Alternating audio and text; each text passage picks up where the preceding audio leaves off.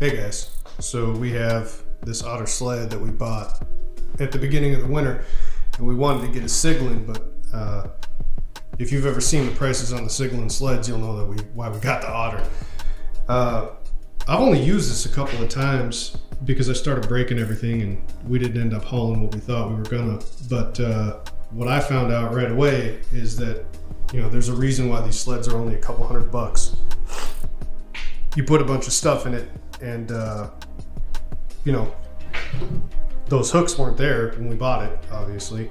You know, all you have to tie down to is this, and we have to go up and down a bunch of hills and bumps and stuff, so that wasn't good.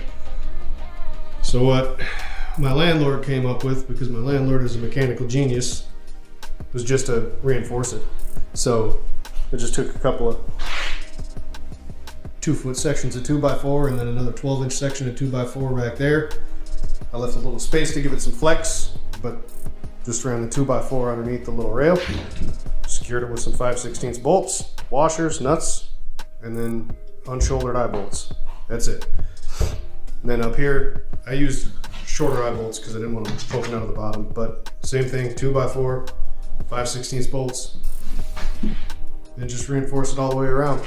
And now, when you put your junk in there, you can strap it, and we don't have to haul our, we'll be able to tow a sled again.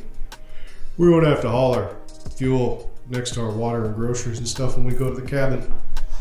So I put the Hyfax kit on today too, so I get to test that out the next time I take this back out. But I don't know, if you're having a problem with your Otter Sled and you have stuff falling out and tipping over all the time, you might think about doing something like this. Thanks guys.